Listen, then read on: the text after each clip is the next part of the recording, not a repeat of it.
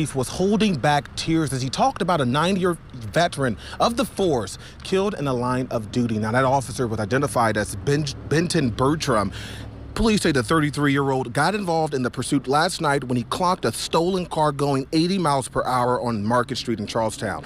That's when Bertram began pursuing the suspect. Somehow the officer lost control of his vehicle on State Road 56 in Scott County and slammed into a tree. He was pronounced dead at the scene. Chief Keith McDonald says it's a difficult loss for his police department. It's been a long 12, 13 hours for everyone here. Again, we're a small agency. We know all these officers very, very well, and this is a tough blow. Now, police say the suspect, Benjamin Eads, somehow got away, but got a ride from someone who took him back to the Charlestown Police Department, where he confessed and was then arrested. Reporting live, Trey Ward, WLKY News.